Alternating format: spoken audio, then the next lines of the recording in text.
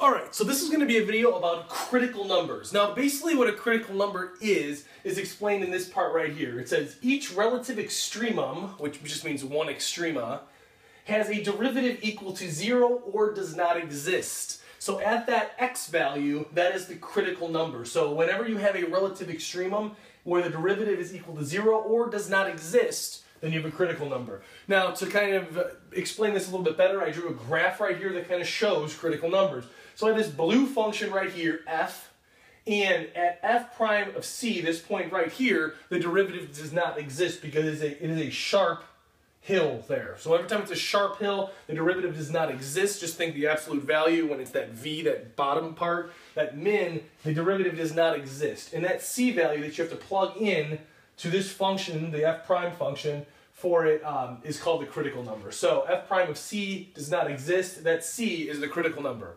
Okay, another one I have a parabola right here in red, function g.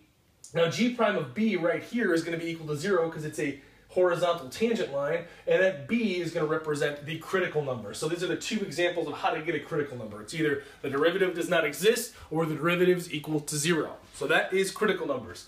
Okay, now because of that we have some theorems that are, basically it's just one theorem that I wrote over here, and it says relative extrema only occur at critical numbers.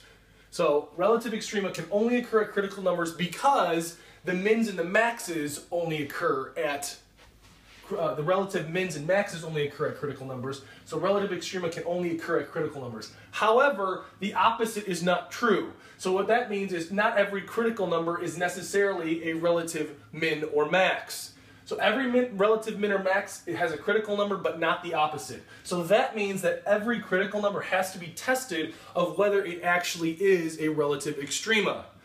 Now, what does that mean? That means you need to test either side of that critical number. So you have to test before it and after it.